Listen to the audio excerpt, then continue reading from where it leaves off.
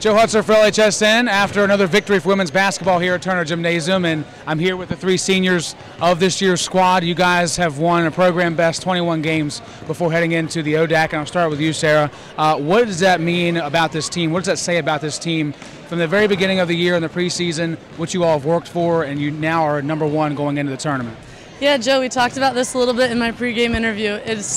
We put so much effort and work in early, and it's paying off completely 100-fold, and we could not be more proud of everything that we've done. Well, certainly a lot of people are proud of what you guys have done so far this season. And Sammy, I'll move down to you and just ask you about your personal season this year. Obviously, all the records that you were able to amass, but the team themselves and the seniors that are flanking you, I'm sure, are a big part of that.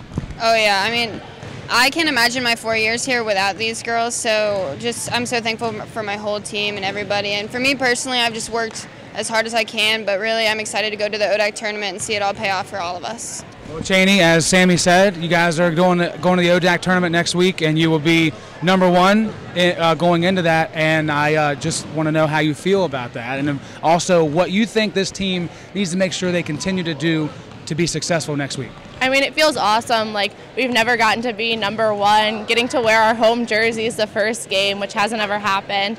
But I think we just need to keep working hard and hustling and, ripping balls out of people's hands and playing Lynchburg basketball.